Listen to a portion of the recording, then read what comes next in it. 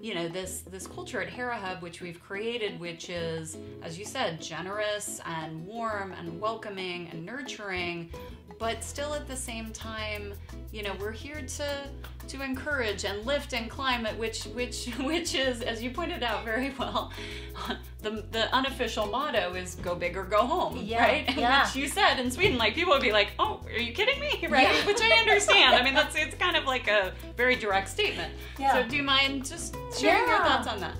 Yeah, I've been telling Felena that it's a big difference in cultures, Sweden and the States, when it comes to how you look upon what you call a failure.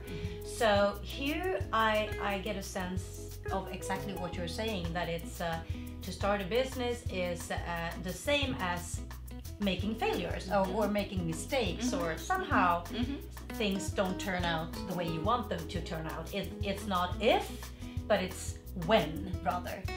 In Sweden, we don't look upon failures or mistakes this way. It's rather, I don't dare to do this because what if I fail?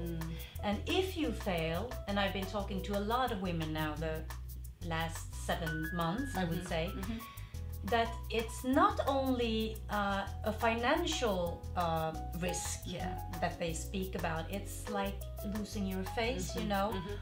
What if I say that I'm going to do this and then it doesn't turn out the way that I wanted it to turn out? What are the neighbors going to say? What is my family going to say? How will I feel? It's so much concerned, like the inner failure that is so stuck in Sweden, I would say, that I don't see here.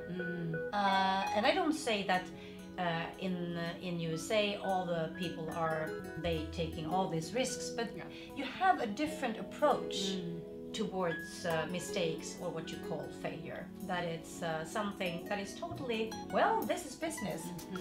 Yeah, absolutely. But what advice do you give women who come to you and have this conversation? I say to them that there are plenty of ways to start a business without, you know, having to leave your income like this. You can start by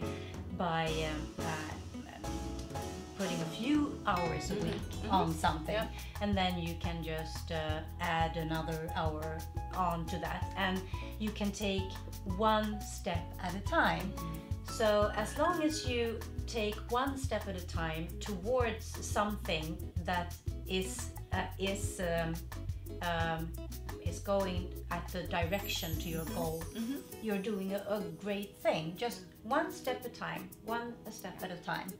And then things will start, because when you start moving towards something you want, something, I don't know what it is, but things happen. You meet people that you would never have met before, because you open a door which you would never have opened had you been left where you were from the beginning.